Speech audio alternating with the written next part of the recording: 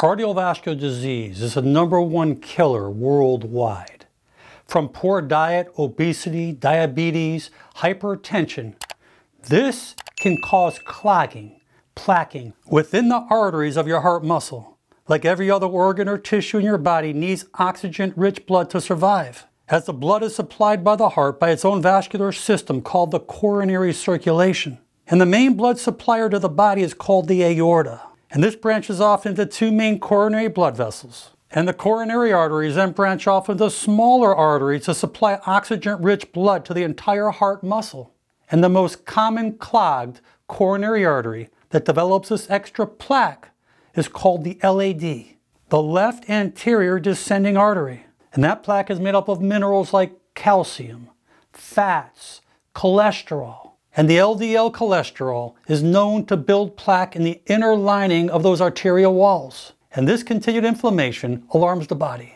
And white blood cells start going in and attacking, causing more inflammation and plaquing in those walls. And there's no doubt that excessive sugars cause excessive fat.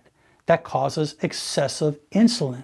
When insulin levels rise, the fat storages are going to town. And a lot of that fat is being stored as visceral fat. And that's the dangerous fat that surrounds your organs. And there's one special herb. It's a native to China. And it's been around thousands of years and used in Chinese healing medicine. It's called ginkgo biloba. And ginkgo has powerful antioxidants, as it combats and neutralizes the damaging effects of free radicals. And it has powerful anti-inflammatory effects, as well as allowing the vessels, these coronary arteries, to vasodilate through the production of nitric oxide in the endothelial lining of those arteries. And most of us think of ginkgo biloba as helping the brain, and it does. It can help dementia as well as other neurogenic diseases, but it causes this vasodilation, more blood supply to the brain. As this causes vasodilation from nitric oxide throughout our body, peripheral arteries, the arms, the legs, intermittent claudication. When the arteries start to close down, ginkgo biloba can be a lifesaver.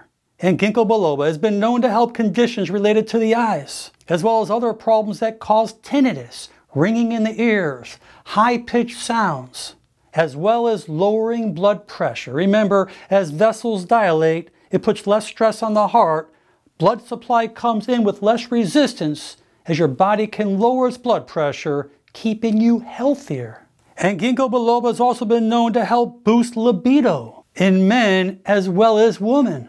And in a PubMed study, ginkgo biloba extract improves coronary artery circulation in patients with coronary artery disease. And the study shows that patients with coronary artery disease, coronary blood flow, the arteries that are impaired, not allowing blood to get to the heart, due to the imbalanced vasoactive substance such as nitric oxide. And it showed that those that supplemented, studies showed a clear distinction, confirming a significant change in the LAD blood flow to the heart muscle to keep it strong and healthy. And those powerful antioxidants in ginkgo biloba helps prevent and fight against that sticky plaque, to prevent that plaquing from sticking in the endothelial walls of those blood vessels. According to WebMD, the adult dosing is 60 to 240 milligrams up to 6 months.